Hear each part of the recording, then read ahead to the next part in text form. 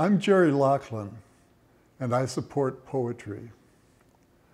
Hollywood Success by Wendy Rainey. There was nothing to suggest greatness unless you count the vastness of the Arizona desert, which doubled as a movie set.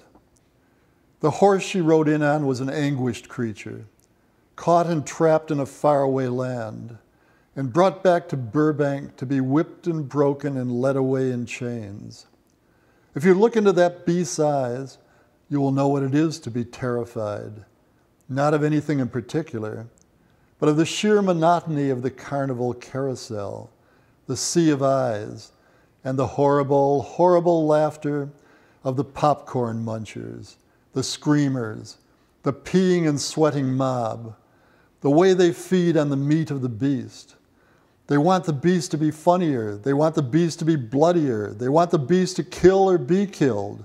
They want to eat the flesh of the beast and become the beast, but they cannot. These multitudes who demand so much from the beast, but give nothing in return.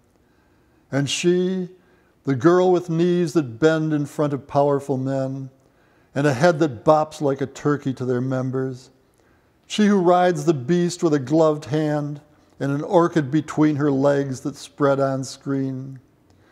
She with a body they all want to dip their fingers into, and taste and eat, and rip open with the juices running down their chins.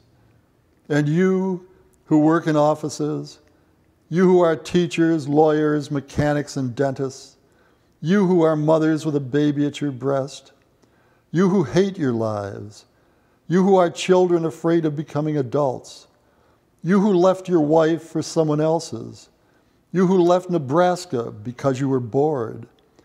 When you go to that dark temple to pray, look up into her eyes, and you will see a vacancy there that we have mistaken for greatness, as vast as the Arizona desert.